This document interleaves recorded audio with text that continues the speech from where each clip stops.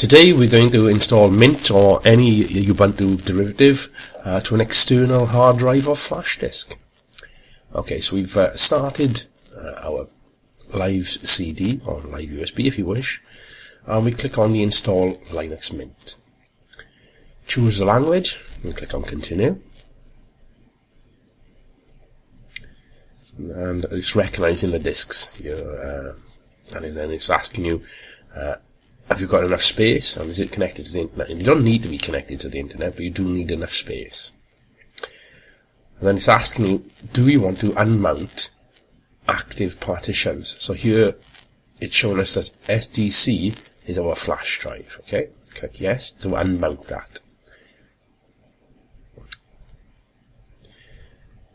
And then it's asking you what you want to do. We can install alongside, replace, or we do something else. Most of the time we'd use something else. So we click on that, then click on Continue.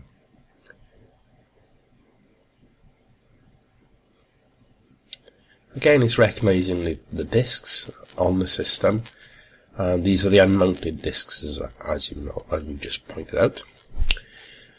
We know that the disk we saw was SDC. So that's the external disk. The other two, SDA and SDB, are internal disks. We can also tell by the space. Now we're gonna delete that disk, or we're gonna get rid of everything on there because it's fat at the moment. We're gonna put a new partition table on there, and then that all the space becomes free space. Then, okay. So click on the free space. Here we're going to ensure that the bootloader goes to that disk. Yeah, so we don't want to put the bootloader on an internal disk. We want it on the external disk.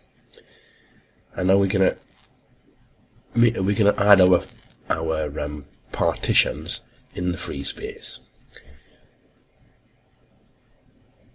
So here we're going to create the root file system. And here as you can see, we're going to use 5,000 megabytes, which is just under 5 gig. And this backslash means that we're going to use it as root. That's the root to the file system. Here we're going to make 3 partitions. We're going to make root, home, and swap. And now in the free space, if we click on SDC, we can see that we've used one partition there, and we've got other free space on the right hand side of that.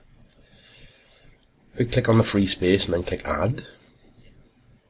Now this time we must ensure that logical is active, and then we make the the swap partition. Okay, so we go down, click on swap.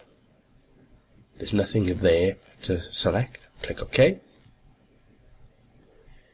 And now you'll see that in SDC we have got one partition on the left and we've got one partition on the right.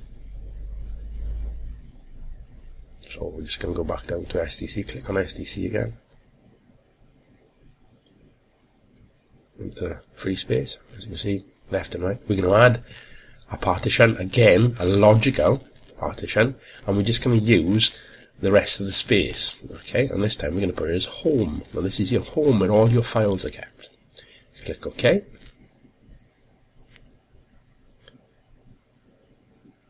And then that will give you your 3 partitions. Now if you were to look at this in gparted, you'd see that the one on the left is a primary partition, the one in the middle and the one on the right are in an extended partition. They are partitions within a partition. So you can see our 3 partitions there. Okay. And we've ensured that the boot device, or bootloader, is our external drive, whether it's a flash drive or an external hard drive.